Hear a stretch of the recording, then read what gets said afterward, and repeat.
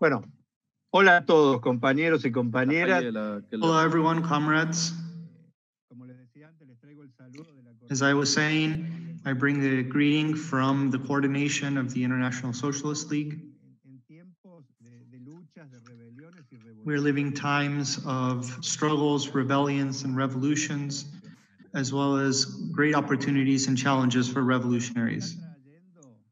Capitalism is bringing more and more misery for workers in the whole world. Hundreds of thousands of workers are losing their jobs, and those who still have them see their rights cut and are seeing more flexibilization and precarity.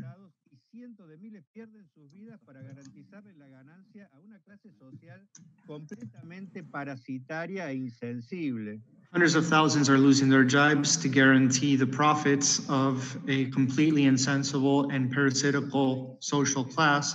Racism, sexism, and homophobia, and depredation of the environment are growing in many countries. Fascism and the sectarian religious politics are showing their strength again. But we're seeing how the peoples are standing up again, and the youth is in the front lines of all the struggles. All of you are part of this internationalism that is emerging as well, which is having coordinated actions of millions of women for their rights, of actions against racism, of defense of the planet, and ultimately the confrontation of precarious labor. We're convinced that you will also be at the vanguard of beginning to resolve the unresolved problem that Trotsky said, who was murdered 80 years ago, and which is still on the table. Building strong revolutionary parties in your countries and a great international to take up the struggle, the final struggle against capitalism. We are convinced that this forum will be a new success and will be an incentive to push for and organize struggles against precarious labor and decadent education, and to fight for a socialist future. And I wish you all a great forum. Okay, so we welcome again everybody from 30 countries, from 5 continents, and we're just shortly we will begin with the central reports and all the speakers of this event. Now we'll hear from Mariano Rosa from Argentina. Hola, no sé si se escucha bien ahí? Hello everyone, can you hear me? Perfect.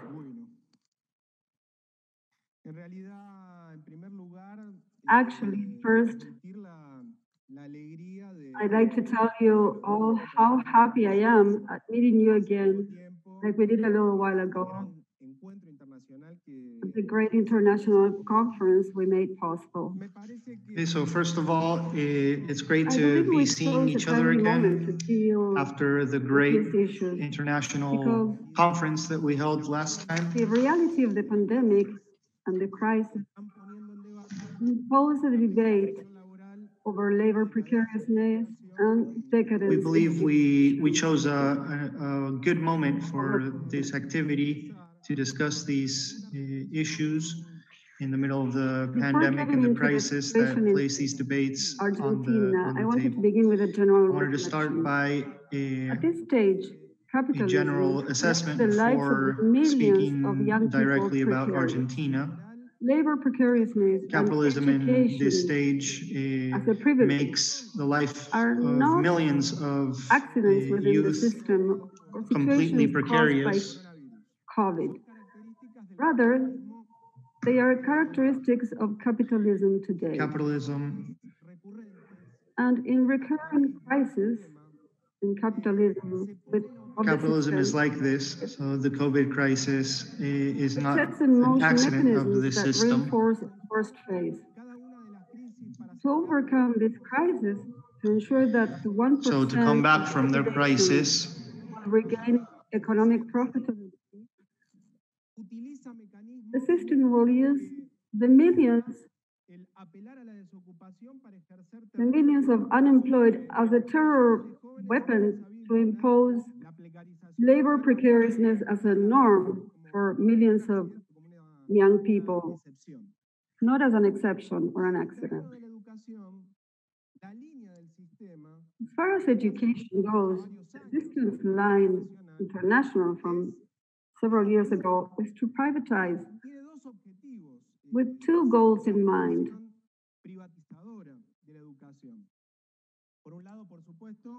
On the one side, to do business, and on the other hand, to use state money for other purposes, subsidize big corporations to pay external debts. Now with COVID, in these virtual ways imposed on us, the situation in education has a new facet.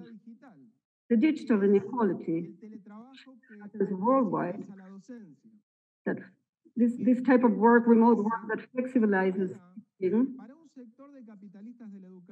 and it appears for just one sector of education, and it appears as a window of business opportunity in the virtual field that opens for the capitalists of education. For example, Zuckerberg, Facebook and Instagram's owner, Bill Gates and Google, are investing in this branch of the digital industry, betting on transforming education into a virtual, remote, teacherless, pedagogically impoverished, standardized for the youth, but extremely profitable process for the capitalists in the area. I say this because there are here today many young people and students who live a precarious situation and who we've met during these weeks of struggles, whether on the streets or virtually, and who come to this forum to get to know us more, to decide if they want to join our organizations in each country. For them, we have a first essential notion. Capitalism is precarious work and life. Capitalism means education as a privilege. So the fight for the most basic demands of the working youth or the students against the digital gap, these basic demands must question capitalism. In some, to ensure non-precarious work or education as a right, well, we need to. This is a political task in itself. Then the movement we seek to propel means getting together the working youth and students, is anti-capitalist because of the task that proposes. It is potentially revolutionary, it must go beyond borders, and it must be.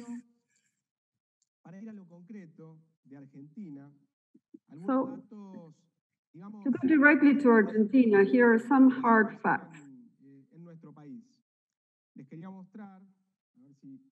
Let me show you, if I can.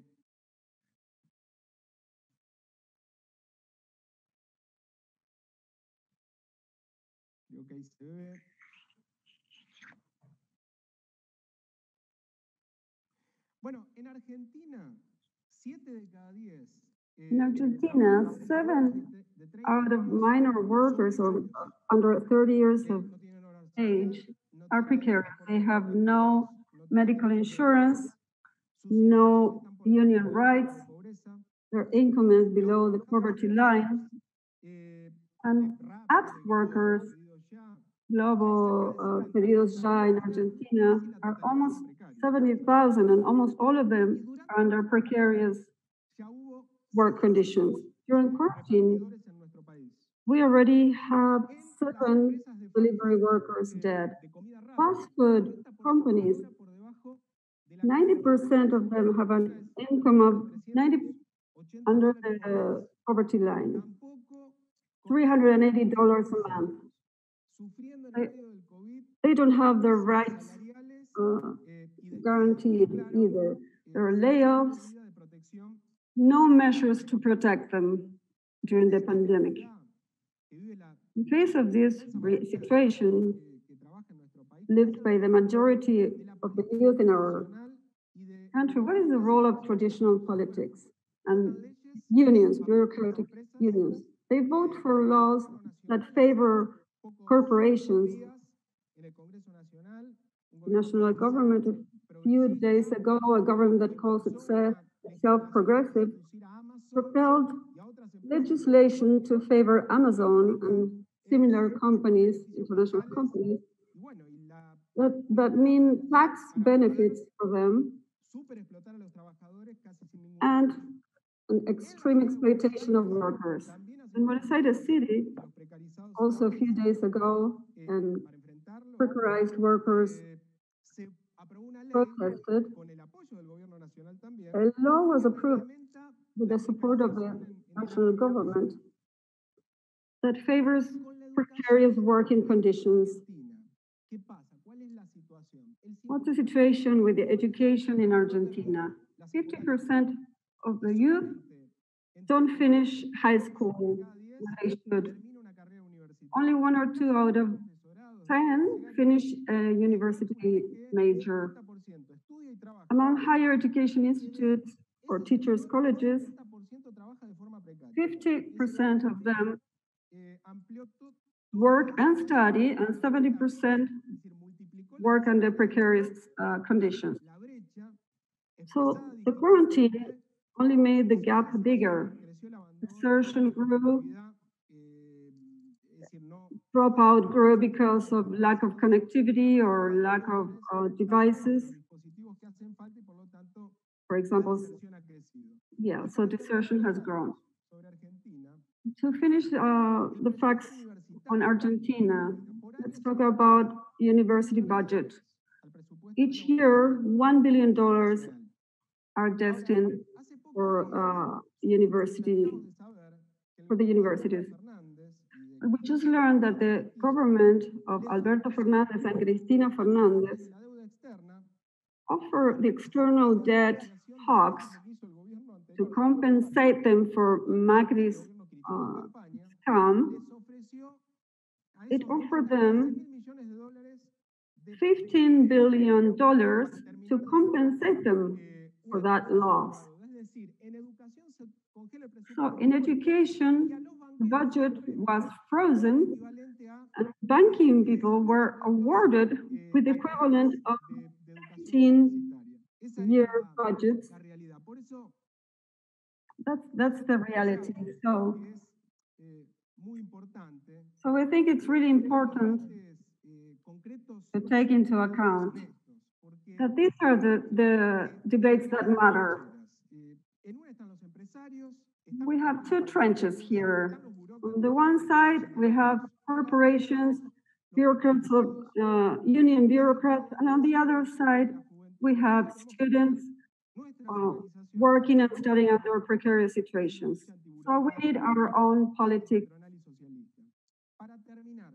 to fight this. To finish, some proposals. So we need to find measures to strengthen our movement. In the first place,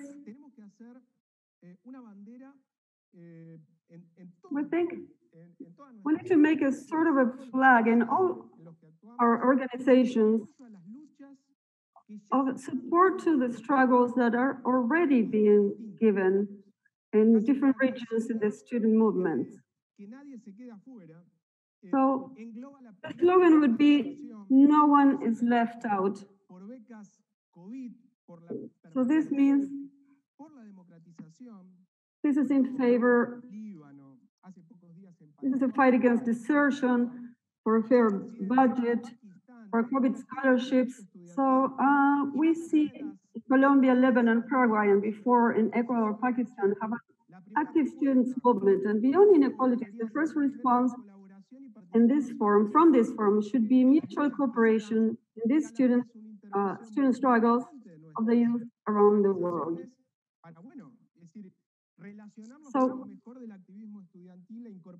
we need to get close to the best of the student movement and incorporate that to our organization. Second, there's a growing movement recent of the working youth under precarious conditions, which is central.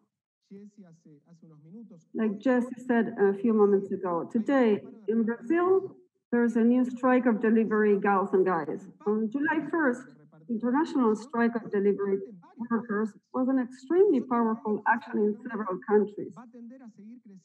We think this phenomenon will continue to grow.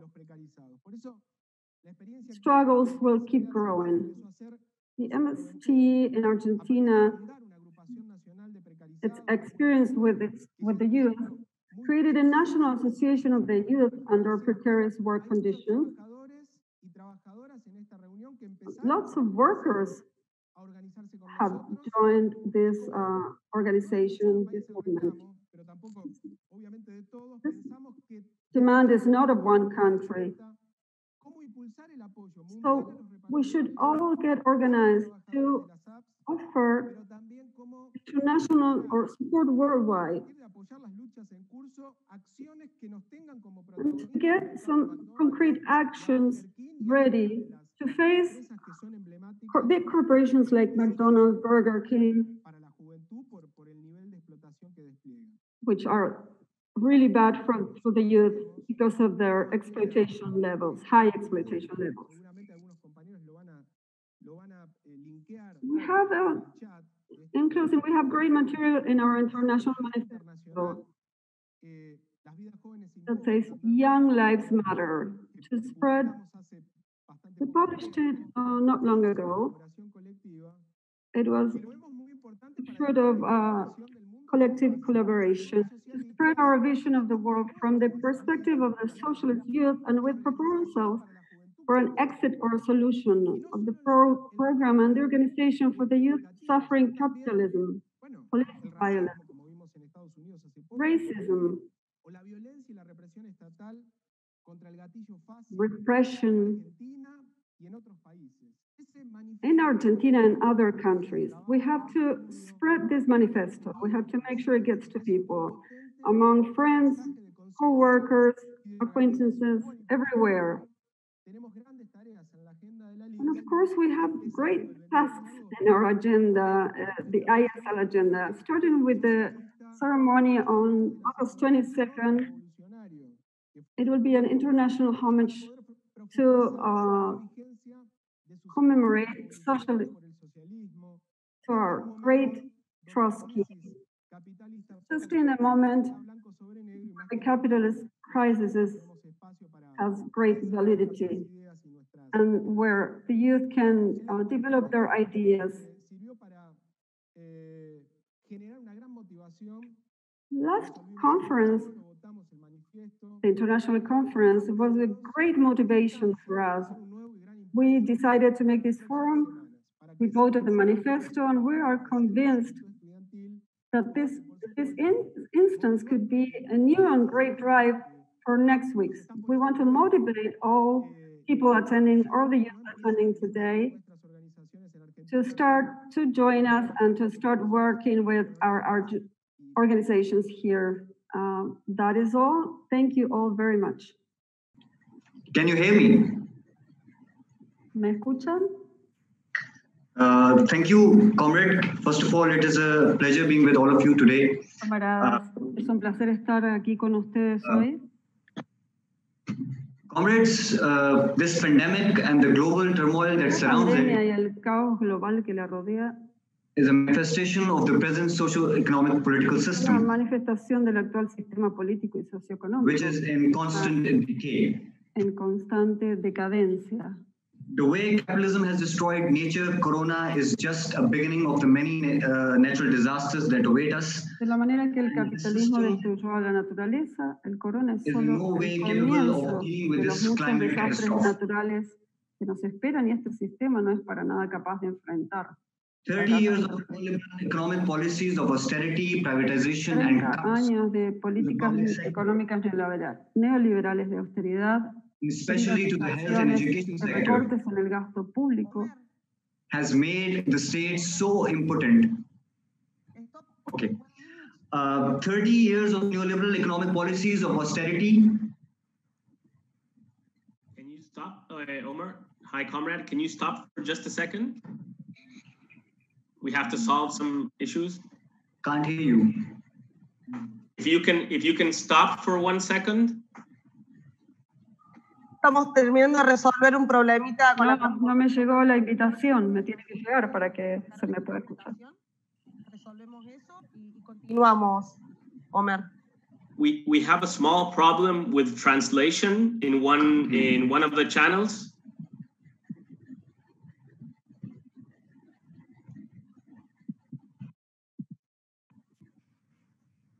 I can't hear you. No nos escucha él. Probemos ahí, a ver, Omer. Continue, please. Okay, sorry. So, 30 years of neoliberal economic policies of austerity, privatization, and cuts to the public spending, and especially to the education and health sector, has made states so impotent that they seem helpless in front of a virus which is so small that it is not even visible to the naked eye. Pakistan inherited the present education system from the British imperialists in 1947, but since Pakistan could never become a healthy capitalist state, it not only... Pero como nunca logró convertirse en un estado capitalista saludable, no solo fue incapaz de maintain it, so it quickly started to rot. Then came the era of privatization, and like everything else, education sector was also open for private investors, and it exploded like a firecracker. And now you have a school in every other street of Pakistan. Sorry, Omar, can you stop for 1 second again? I'm very sorry. We have a problem with the Spanish translation, and the comrades are asking us if we can fix it. Can you wait for 1 second? Sure. I'm so sorry.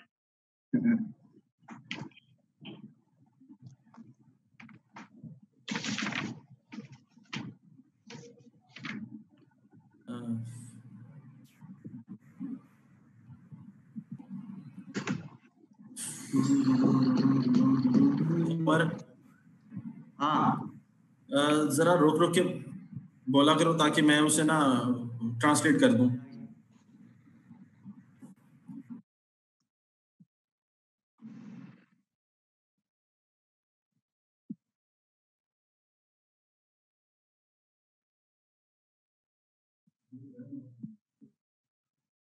Omer, continuemos. Continue, please. Let's go on. Thank you. So now you have a school in every other street of Pakistan. But the dichotomy of the system, and which is a clear testament to the unevenness created by the capital, is that despite having so many schools, 25 million children are out of schools. And according to a recent report from Daily Dawn, 10 million more students will not be able to go back to their institutions after this pandemic is over. When it comes to higher education, the situation is not any different. Only less than 9% of the total population has access to higher education. And because of this shrinked capacity, the merit is so high and is through the roof that it forces students into this cutthroat competition where only a 0.5% difference can determine whether you will be going to a university that year or not. And this has absolutely devastating impacts on the psychology, growth, and critical thinking of our youth. Apart from these structural problems, the quality of education given to our students at any level is absolutely pathetic and useless. The curriculum is non-scientific, the teaching methods are old and redundant, and not a single skill worth mentioning being taught to our students, which could help them prepare for modern job economy. Just today, the Punjab government has banned more than 100 books of different publishers saying that they do not comply with the Islamic values. Our universities are in complete disconnect with the industry, so much so that a student that graduates from a university has to then go on and spend 2 to 3 more years in the field to acquire the necessary experience and exposure so that he can earn a living out of it. And these are some of the most exploitative years of the so-called professional working class.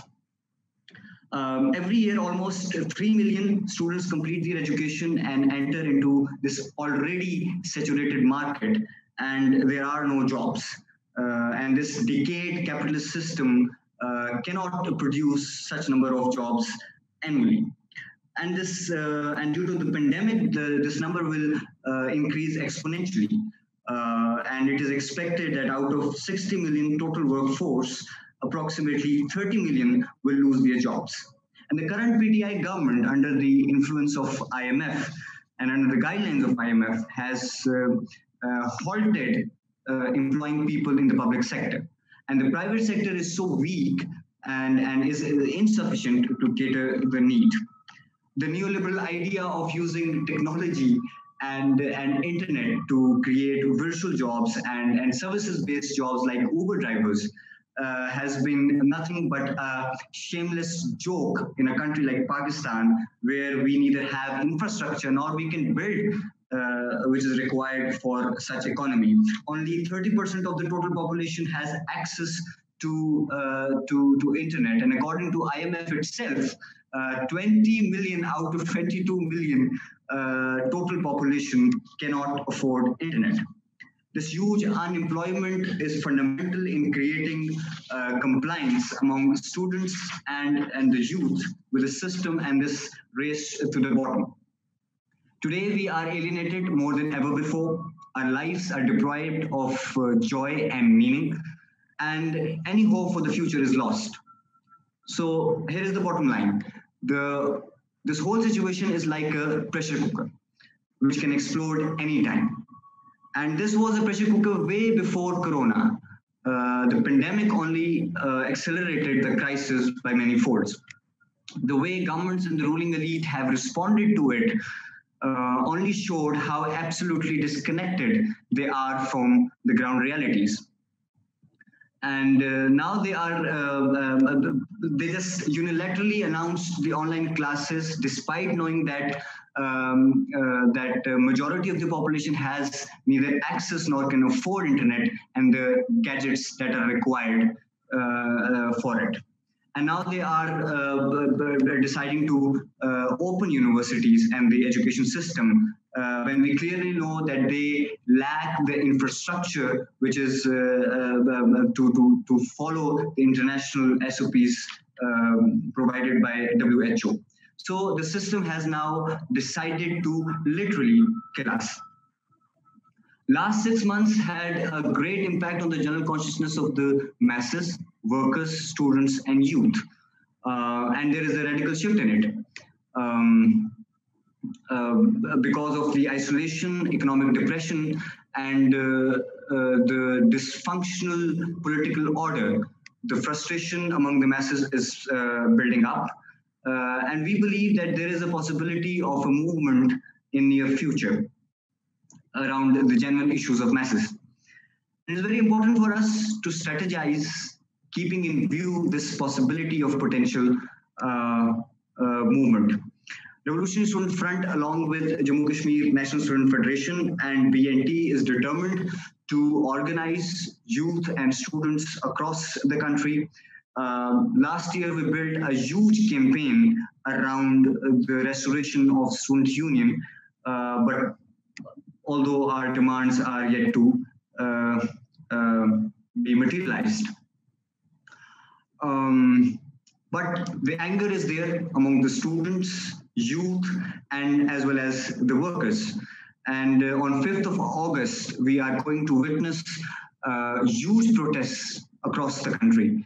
And from railway to airlines, from telecommunication employees to energy sector employees, clerks, and every major public sector is going to get shut down on 5th of August.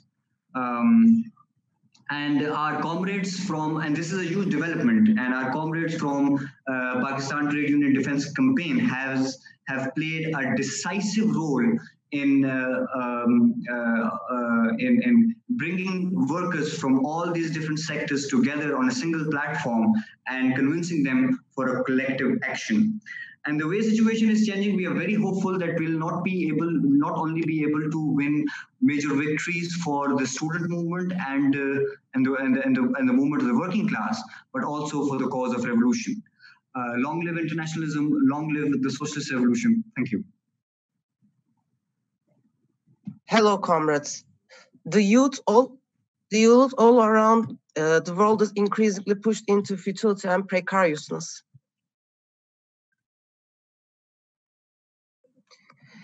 The Turkey shows similarities with other countries in the fact that young people are thrown into life in much more difficult conditions compared to the past generations.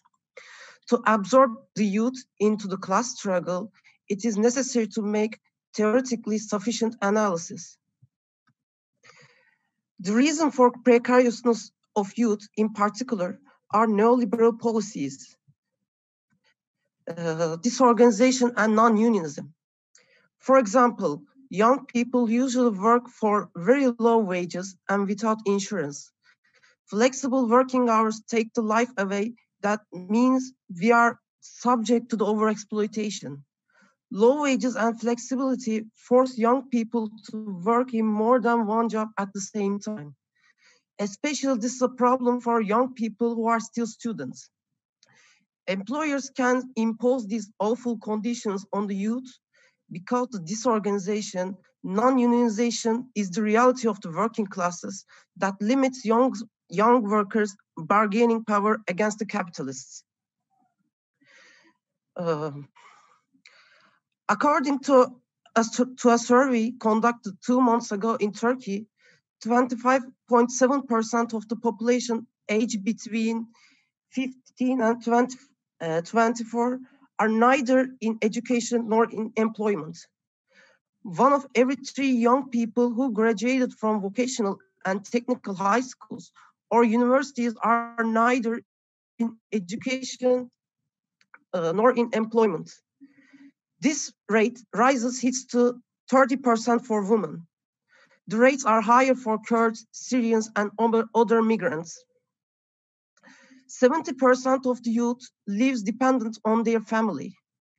In other words, young people are economically deprived of the economic independence to go beyond the family dependence. Education is one of the public areas targeted by austerity policies as an area country. According to a comparison between the Organization of Economic Development and Cooperation countries, Turkey ranked last among OECD countries on public spending on education. The other topic, which has very important ties with the precarious working conditions, is the education. Maybe we should talk more about universities and their roles in this sense. There are about 2,600 universities in Turkey. Only more than 50 of them are in Istanbul. Quantitatively, there are many universities. The current government shows this as its own success.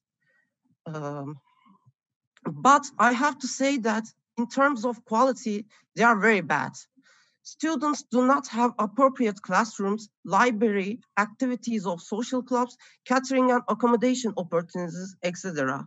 These universities exist only to produce cheap labor force. This is the same for the high school education.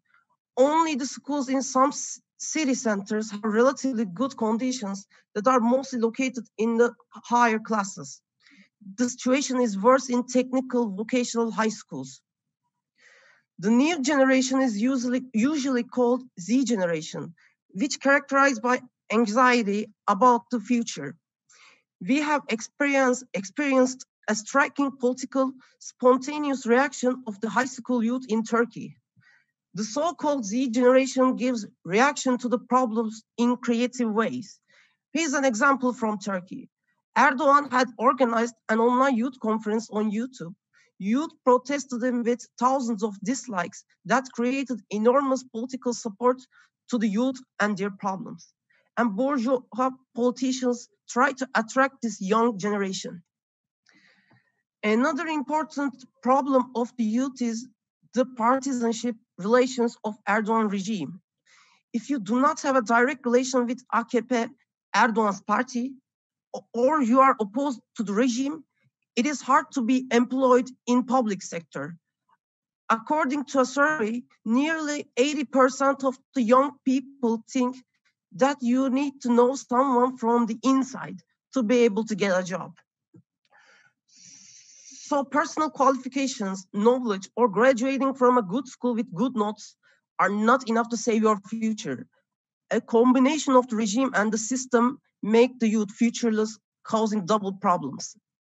In summary, the situation of youth in Turkey is not bright. The youth is not happy at all and is looking for an alternative for their future. So what should we do? First of all, we have to organize the youth with our propaganda to our party and absorb them into the struggle for socialism. There is no alternative other than socialism to get out of the capitalist precariousness. We must recruit and train revolutionary cadres to lead youth in class struggle.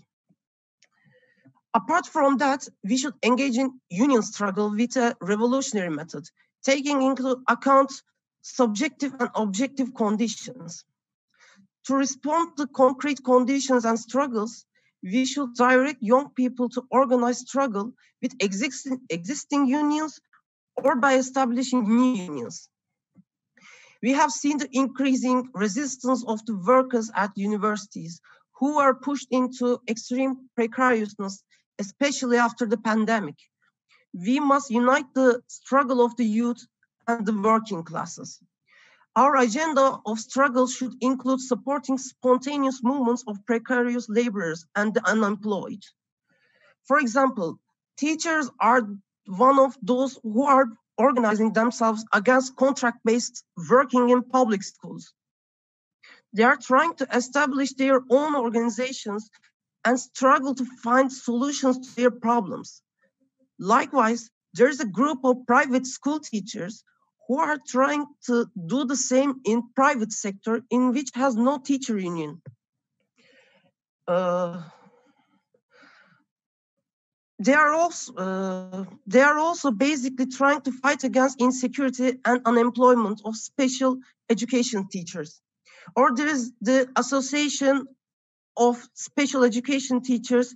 We are also participating and intervening. This new organization includes physiotherapists, speech therapists, and private teachers who deal with mentally handicapped people. These are potential areas of struggle for us to actively intervene. Apart from this, we must produce our own campaigns for both precarious and unemployed people. For example, we start a joint campaign called Job and Income Security for All, together with a few socialist organizations. Under this campaign, we also try to unite the workers who are already in resistance. We must start our own struggle in the sectors where we do not encounter spontaneous movements yet. Now, we are carrying out this struggle among textile and tourism, hotel, cafe, and bar workers that are all work under extreme precarity. SEP's youth organization is called Marxist Thought Community, And our purpose is to raise this united struggle of the youth and the working class in Turkey. We explain young people that when they graduate from university, what awaits them is either unemployment or precarious work and exploitation. We show young people that securing our future is possible only through struggle for socialism. Moreover, we make progress in terms of having new comrades and increase our political influence.